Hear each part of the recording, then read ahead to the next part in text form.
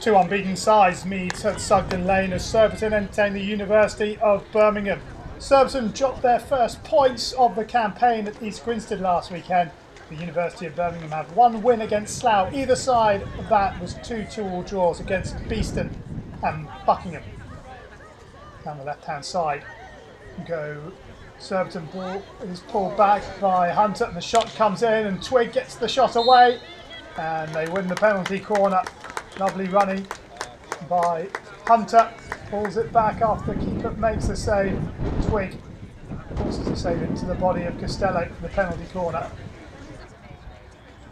Free hit taken by Twig. Twig plays it into the circle, it's still there, bouncing around, and the shot finally comes in from Catlin and the keeper makes the save.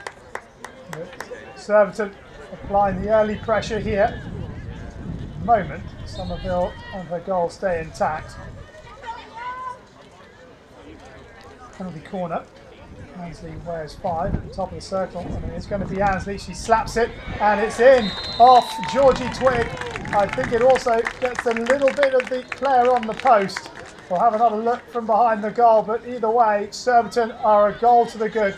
Keep your eye on Costello, left of screen, just comes up off her in the end, but it's Twig's goal. Down the corner to the University of Birmingham.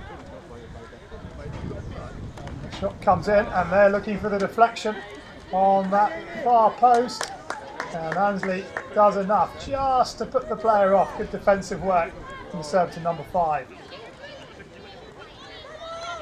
Into Owsley, lovely work from Lily Owsley. Owsley driving at the centre of the Surbiton defence past Ansley. She's got a stick in the stomach of Giselle Ansley and she's won the penalty corner.